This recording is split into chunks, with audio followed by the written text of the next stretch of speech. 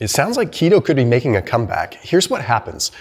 People start something, they get a lot of interest in it. Like there was a lot of interest in keto 7, 8 years ago. So what happens is a lot of scientific research starts because there's interest. And sometimes that's the way science works. Like it's fed by interest a lot of times. Well, what happens is then people, lose interest or whatever. Things happen. People talk about it on social media. There's bad mouthing. There's this, there's that. There's controversy. It happens.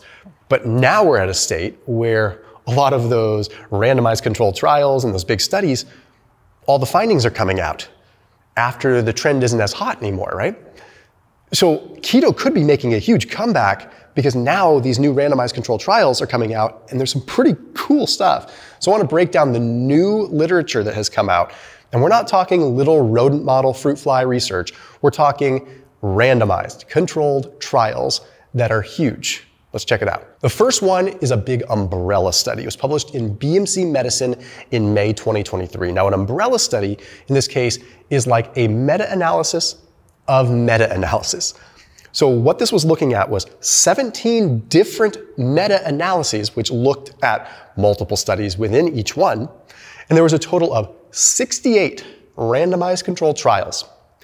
Out of these 68 randomized controlled trials, 51 of them showed statistical significance when it came down to positive associations. As far as the keto diet is concerned, what does that mean? It means there were 51 studies that showed statistically significant findings when it came down to good things. Now, when it comes down to statistically significant, let me just give a very basic rundown of what that means. I'm not a biostatistician, but statistically significant doesn't always mean that it's actually significant. Okay, statistically significant is almost arbitrary because sometimes it's set by like what they expect a result to be, and something that has a strong significant significance sometimes just means that it vastly exceeded certain expectations, right? So a strong or a moderate statistical significance means that the study did kind of better than expected and it's worth noting. Sometimes there's still light statistical significance, still worth noting, but usually not as impactful of a result. Well, there were strong and moderate statistical significant findings when it came down to triglyceride reduction, when it came down to seizures, when it came down to body fat reduction, when it came down to HbA1c, glucose modulation, and when it came down to fat oxidation. Now, fat oxidation may sound like something kind of boring, but when we actually find statistically significant findings with fat oxidation, that is telling us that the body is getting more efficient at utilizing its fuels, which is one of the biggest things that you could want when it comes down to a healthy metabolism, fat loss, and you guessed it, longevity. If we're not constantly oxidizing glucose and we have the ability to oxidize fats, we are oxidizing a fuel that is a much cleaner burning fuel. Now, you're watching me. You might remember that I lost 100 pounds utilizing keto, so I like it a lot, and I may have some biases with it, but I also do a really good job of trying to look at all the different pictures here.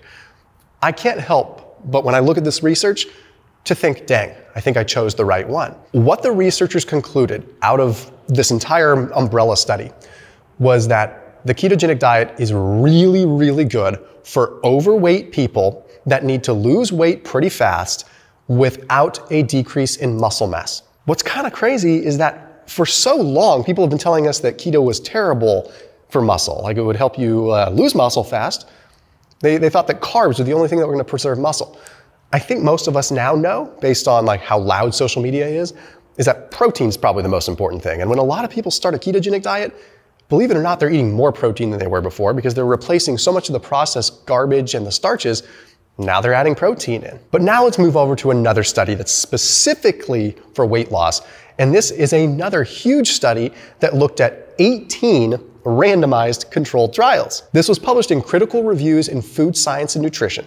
Okay, and out of 18 randomized controlled trials, all of them showed positive results when it came down to body fat reduction and, more importantly, visceral fat reduction. Okay, don't get me wrong. You could probably go on a pretty scarce, like, vegan diet, and as long as you're restricting calories, you'll lose some fat mass, okay?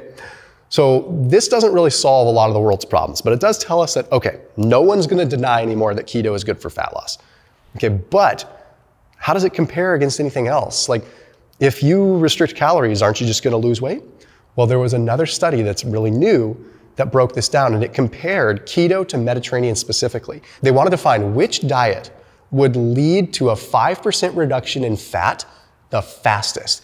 It was a fat loss race.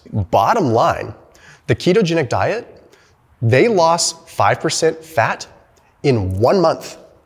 The Mediterranean diet lost 5% fat in 3 months. Does that mean the Mediterranean diet sucks? Heck no, I love the Mediterranean diet, right? But what this is showing us is that the ketogenic diet does, for whatever reason, probably in overweight, metabolically unhealthy people, kickstart things a little bit more to get them into that fat oxidative state where they burn fat faster. But here's what's interesting, and here's what balances it out and makes it so it doesn't sound like a one-sided cheeky argument. Long term, the Mediterranean diet worked better for fat loss and waist size reduction.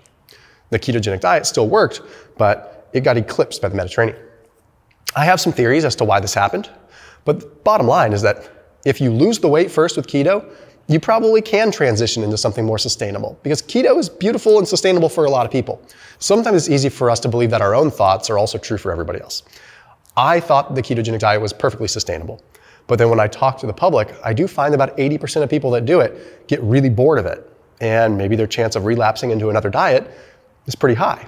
So for me, it's sustainable, but for a lot of people, it wasn't. And maybe they transition into a Mediterranean, they dabble back and forth, and that would be a better long-term plan. I also think that when it comes down to sustainability with any kind of protocol, you need to have foods that you enjoy.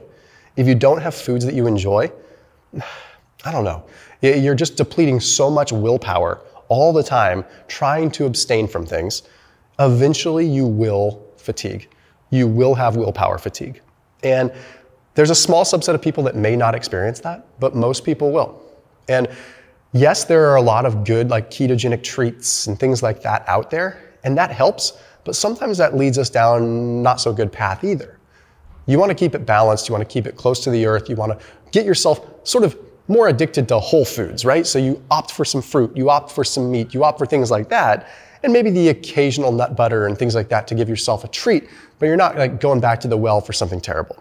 I put a link down below for Thrive Market. That's a 30% off discount link for any kind of groceries that you want from Thrive Market, and it gets delivered to your doorstep.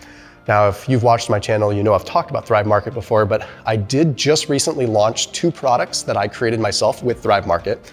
I created like a chocolate hazelnut Nutella alternative so that people could still enjoy that taste, except it's sweetened with allulose, and there's no hidden nastiness in it. It's all super clean. So it's allulose, then you've got the nuts, you've got nothing weird, no weird emulsifiers.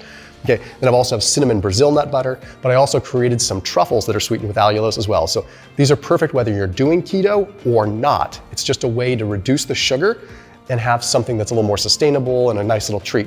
But even if you don't get those, it's still 30% off your entire grocery cart through Thrive Market. I just thought that was a nice little perk if you want to try those out. So you can search for those. I also linked out to them if you're an existing member, but you also still get that free $60 gift. So there's a bunch of perks, 30% off, you've got my new products, and you've got a $60 gift when you try out Thrive Market today. So that link down below this video in the top line of the description. Longevity, probably the most hot button type of nutrition content that's out there right now.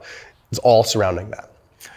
In the world of keto and longevity, there's some new research that's come out as well. In 2023, there was a study that was published in Exercise and Sports Science, and I'm going to read you an excerpt from this study. There is growing evidence that the ketogenic diet is able to increase mitochondrial biogenesis and activity within skeletal muscle, resulting in greater muscle function with age. What this means is that as we get older, our muscles don't function as well. And our muscles are one of the strongest sort of quote unquote longevity organs that we have. If we lose muscle, we essentially lose life. And there are a lot of researchers that are talking about this. And Dr. Gabrielle Lyon has made it like her mission to get this out there, right? So when we can actually see literature that we're protecting the skeletal muscle and preserving muscle cells and preserving mitochondria, that is a huge piece when it comes down to aging. Now, how does this potentially happen? Well, for one, ketones themselves increase the expression of PGC1A. What PGC1A does is it allows our mitochondria in our cells, in our muscle, to rebuild, go through biogenesis. So as we get older, we get dysfunctional mitochondria that don't produce energy as well within our muscles. And that's one of the reasons why we get weaker and why we lose muscle and why we have metabolic dysfunction. If we can repair those mitochondria and replenish them, we're staving off some of that muscle wasting, and we're also preserving muscle function and keeping our strength. This is huge for health quality, health span, and also lifespan itself. When we're doing a ketogenic diet, we also activate AMPK more. What this simply means in human terms is that you are activating more mitophagy. So you're allowing the mitochondria to go through a little bit more of what we would call like sort of a recycling process. Now, that has a lot of nuance to it, but in essence, for aging, the more recycling that our mitochondria can go through, the more efficient our mitochondria will be to a certain extent. So there's a lot of evidence now that is suggesting that for longevity, periodic bouts of a ketogenic diet could be very, very, very good. And now we get into some really exciting territory, an area where we've known keto to be strong, but now the literature is almost undeniable, the world of neuroscience. Now, neuroscience, neurological health, neurodegenerative conditions, all this has been all the rage of the last couple of years since Andrew Huberman came on the scene. So it's time that we resurface some of this talk about keto now that the randomized controlled trials are really out there. There was a 2023 study in Nutrition Neuroscience, took a look at 49 studies. 27 of them were human studies.